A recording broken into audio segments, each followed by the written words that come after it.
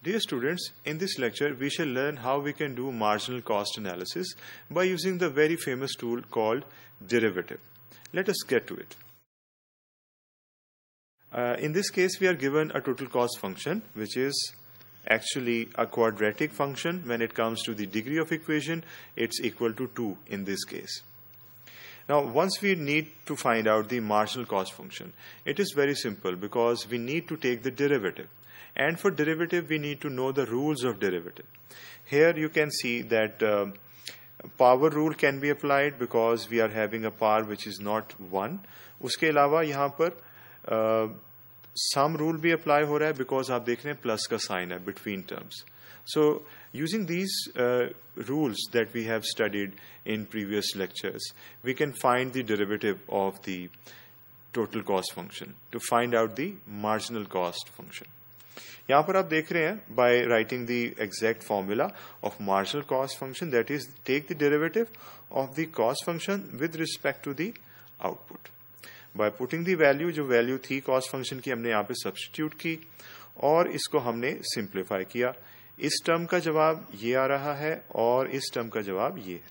Whereas this value 12 is not retained because 12 का derivative जो कि constant है, it will be 0.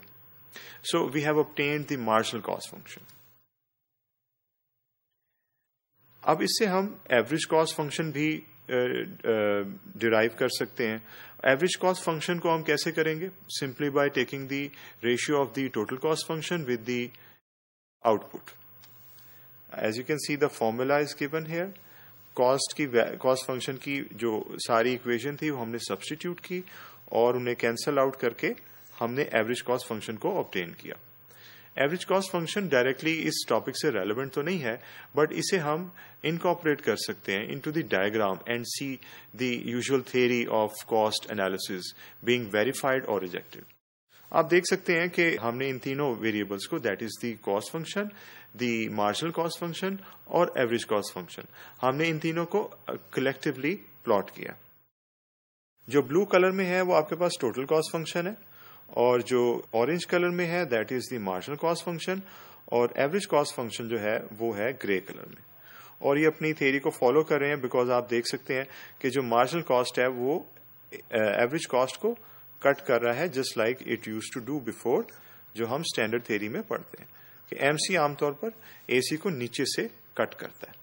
सो ये यहाँ पर ये पॉइंट अकर हो रहा है बिकॉज ये टू द स्केल डायग्राम बनाई गई है और इसमें अगर हम और वैल्यूज इंक्लूड करें तो फिर ये वैसी शेप बनेगी.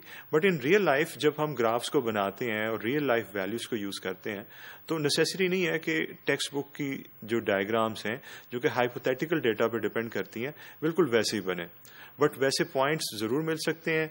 जैसे कि हमने इस पॉइंट को देखा, ये अकर हो रहा है और टोटल कॉस्ट फंक्शन अपनी जो रिवायती चाल है वो उसके तहत हमें नजर आ रहा है. So this is how marginal cost analysis can be done using the derivatives in relation with total cost function and the average cost function.